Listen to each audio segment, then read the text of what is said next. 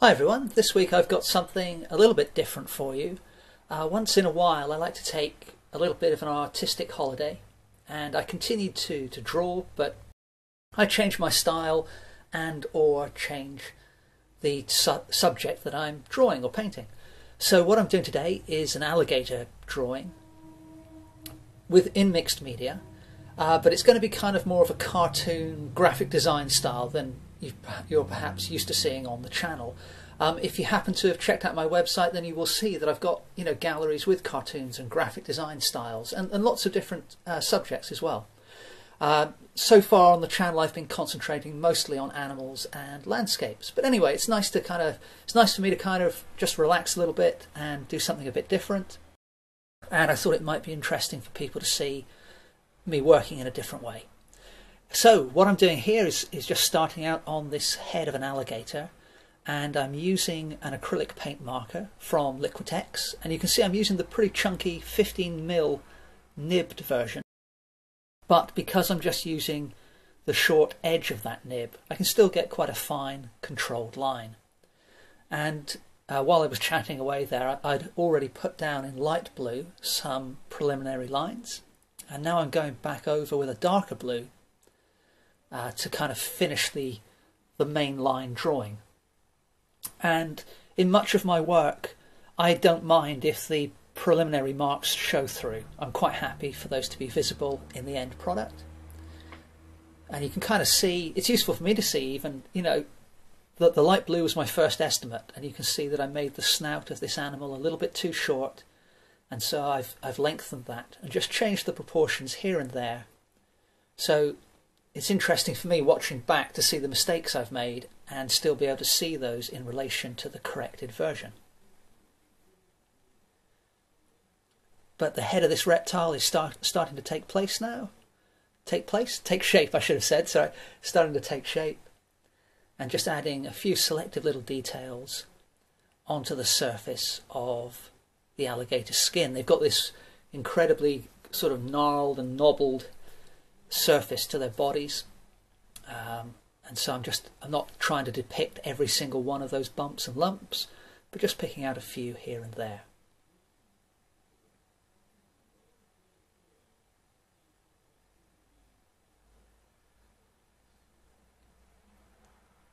So having blocked in most of the drawing, just adding a few more lines here and there, and now I've switched to the same blue but the narrow nibbed version of that same marker. So I think these are about a 4mm nib as opposed to 15, and these are obviously much better for the finer details. So I've just added a little bit of detail to the eye, and currently popping in the line of teeth along the jawline.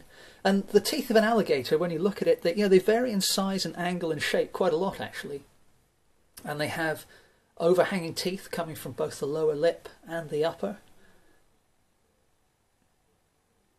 So it's actually kind of good fun if you ever draw an alligator to just play around with the different positions and angles of the teeth.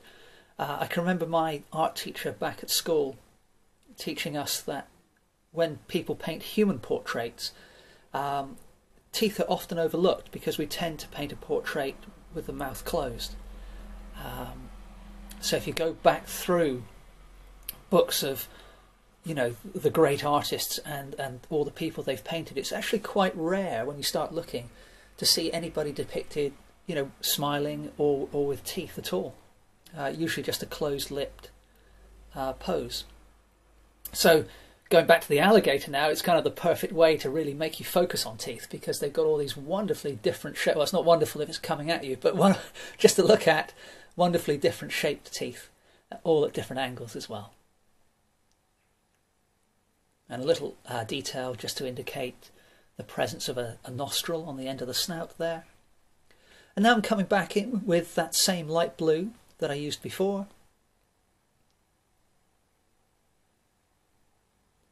And although the skin of the alligator in my reference is kind of a greeny brown, there are some areas where the light is catching it, and those are reflecting blue,